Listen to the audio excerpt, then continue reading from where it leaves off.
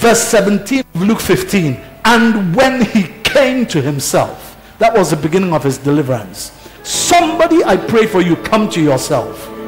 Make up your mind, change your thinking, make a decision. As this year is ending, an end comes to this floating around.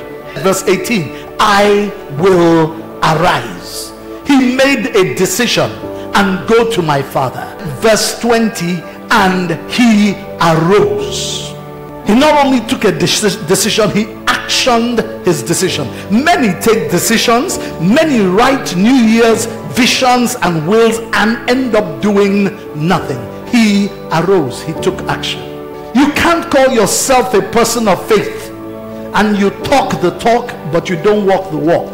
We have talked enough.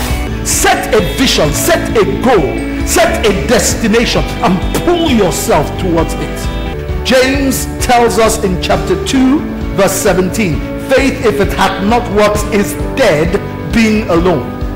James 2 and verse 20 again, but wilt thou know, O vain man, that faith without works is dead. Show me your faith by the works you're doing. We are a people of faith. It is time to put feet to our faith. May this year be the year when floating around ends and you chart a destiny course and take action on it from day one in Jesus' mighty name.